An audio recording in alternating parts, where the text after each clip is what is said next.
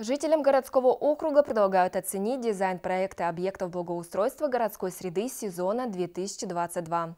На региональном портале «Живем на Севере» в разделе «Предлагай» уже стартовало обсуждение благоустройства бульвара Победы. Территория вдоль улицы Первомайской от Гагариной до Школьной станет уютной, красивой, удобной и современной. При этом строители сохранят все зеленые зоны. Харьковчанам предлагают оценить дизайн-проект сквера в квартале Северный.